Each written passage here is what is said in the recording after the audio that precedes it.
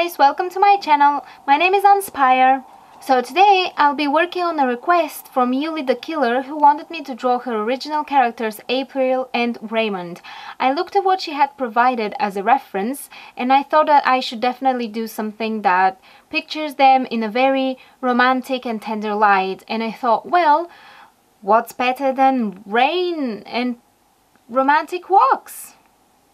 So yeah, basically I started drawing them this way, and then I realized that I don't actually know how to draw rain. And I was drawing them, I decided that I will actually make a video about it and see if we can learn together how to draw rain properly.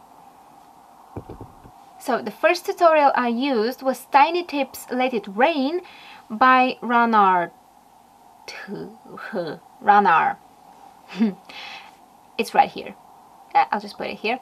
The interesting part about these three tutorials are that I'm not going to compare them one by one in their pros and cons, because I think that my experience drawing with them was better for them to be together. So basically this tutorial talked about how rain is in the environment, not only how to actually draw the raindrops.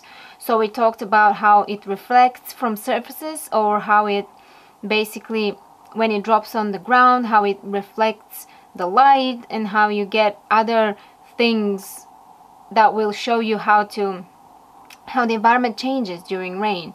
So basically when I started drawing, I realized that not only do I need to draw the rain, but I need to alter certain things in my picture, especially the part of Raymond that was in the rain. So what I did was I tried to make his hair look very wet. I tried to make his clothes to look wet and sort of darker, and I just worked on there, and I tried to make a contrast with him and with April, who is obviously protected by him, and she's all dry.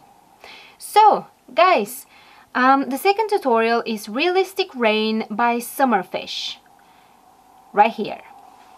So this tutorial was really good because it actually featured a detailed explanation on how to make the brush, and there are a lot of tutorials out there on how to make this type of brush, and it was good because it was one of those tutorials, and it was a tutorial that was well executed. So I used it and I made this brush and I made this effect that you see now on the screen. I quite liked it, but to be honest, it's not as realistic as it's promised. So yeah, I guess there was something more to learn. Okay guys, so here is the third tutorial, which is the video tutorial Rain by Deva Payne or Diva Payne. So this tutorial is both on DeviantArt and on YouTube, so you can find it in both places. And this tutorial I think is amazing because it combines three different types of rain drawing for all of you who want to draw rain but are not sure how to go about it. I think that I'm going to go with the second type of drawing that Deva featured. I'm going to be doing it as I'm doing it now on the screen, and I'm going to leave the picture with it because I feel that the others make my picture too overly rainy.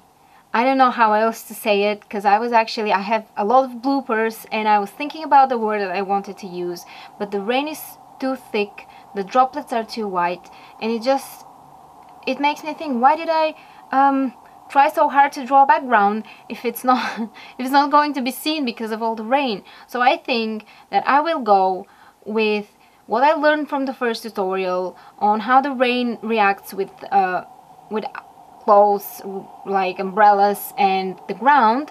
Then I will go with all the knowledge that I have for brushes, and finally I will use for the final picture what I learned from tutorial number 3. So I'm actually using them all in a way, and I really appreciate the creators for making them, and thank you very much. I think they're great tutorials and I think they're great resources, so please do check them out. They're in the description below. Thank you very much for watching. If you like this video, please comment and please subscribe. I really appreciate all the support you can give me, and I'll be seeing you on Friday. Bye!